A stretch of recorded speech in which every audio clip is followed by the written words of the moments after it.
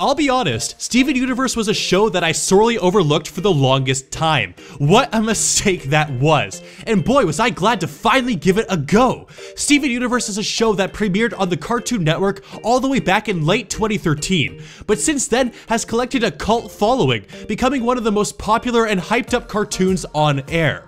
And with good reason. Eventually, after much bugging and nagging, I did manage to watch through what Steven Universe had to offer, and I was thoroughly impressed. So today, we're going to be taking a big look at the show Steven Universe, the good, the bad, and everything in between. Let's talk about that.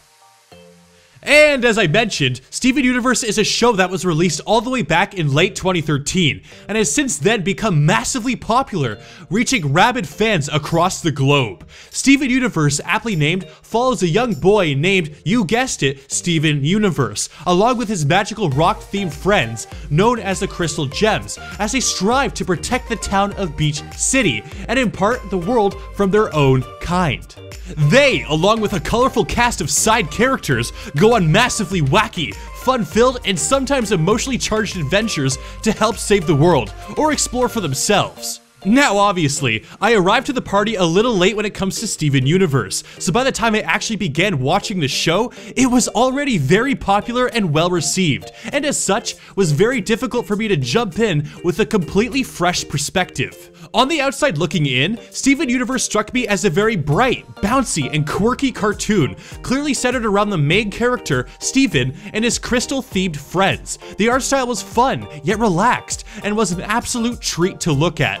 There is no doubt that the show was about following Steven as he grows and discovers who he is and what he's capable of. It certainly had a feel-good vibe that resonates out to you from the first moment you take a look at it.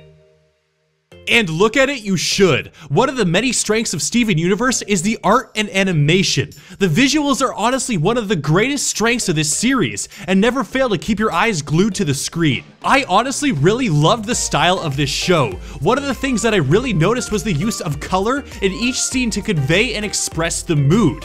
It was warm and inviting when things were going well, solemn and gloomy when things got emotional, and dark and dismal when our heroes were in trouble. You didn't need to look at the characters to understand the emotions at play.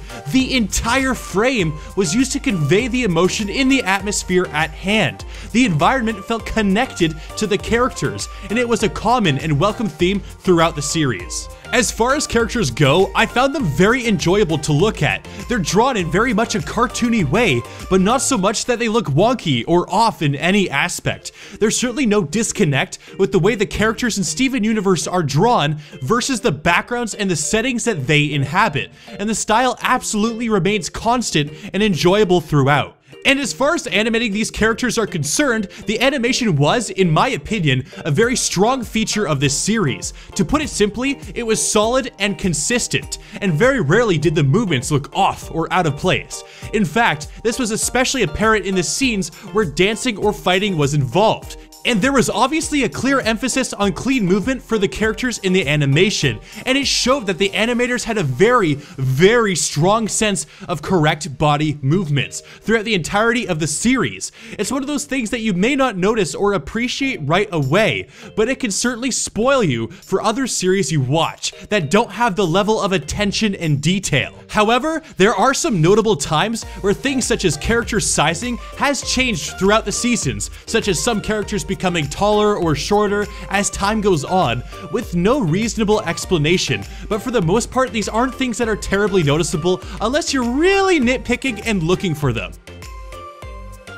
Oh my goodness, the music. Now, I'll start this off by saying that I'm typically not big on music. It's just not one of the things that really draws me into shows. However, the music in Steven Universe absolutely blew me away. It's honestly incredible. I think a lot of shows and movies tend to really ignore or neglect the time and energy into putting good music and sound effects into the works that they create.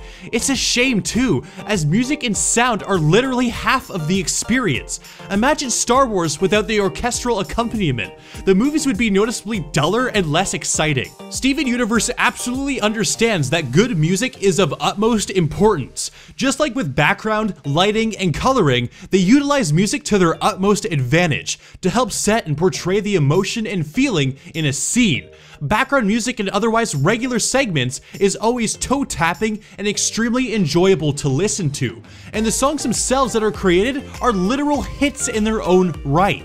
The music in Steven Universe was absolutely one of its top strengths, maybe even its defining feature, and I thoroughly recommend listening to some of the soundtracks that this show produces.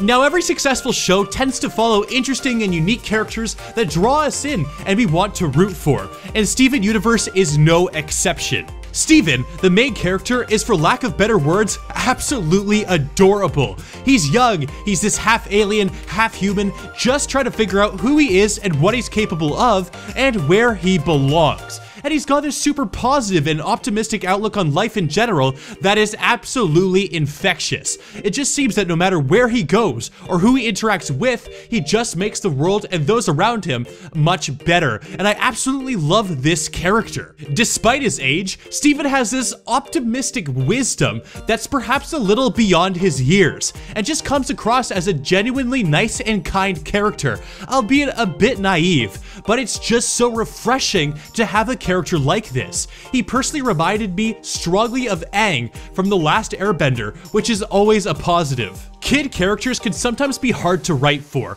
As we get older, we tend to become disconnected with how we were at a younger age, and as such, makes writing for younger characters an added challenge. Steven, in my opinion, was written exceptionally well, and was a joy to follow along with on his adventures. Of course, Steven isn't alone, and oftentimes tags along with a ragtag group called the Crystal Gems. As far as the main cast is concerned, you've got Amethyst, Pearl, and Garnet. These three are aliens from outer space, who, in a strange way, act as Steven's adoptive parents/family. Honestly, I really enjoyed this unique family dynamic that was created here. Pearl and Garnet act like the parental figures to Steven, Pearl being the high-strung, strict parent, Garnet more laid back, while Amethyst plays the obnoxious and outgoing older sibling role. It was honestly endearing watching how these seemingly polar opposite characters bounced off each other so well. I loved how, despite having very different personalities,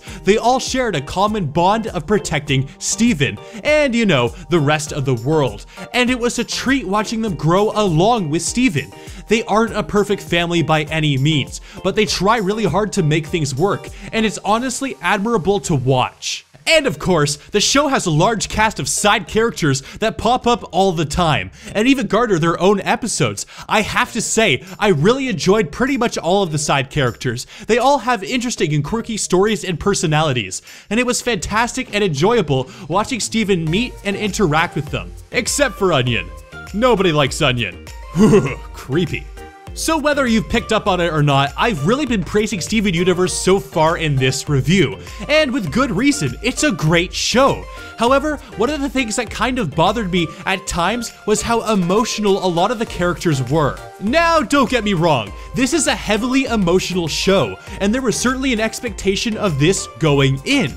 But it was almost frustrating at times, watching characters get overly emotional over otherwise small things, or letting their emotions get in the way of doing what's right or saving the day. And don't get me wrong, if anything, I thought Steven Universe was excellent in handling some of the heavy talks. It's a show that really lets its characters express their emotions, and really hides away what they're thinking, and this was something I enjoyed. As the audience, there was no difficulty understanding what was going through each character's head when they had the spotlight, and in turn, it allowed for easier connections with said characters. However, it was sometimes frustrating when these emotions really got in the character's way, perhaps more than what would be expected in real life.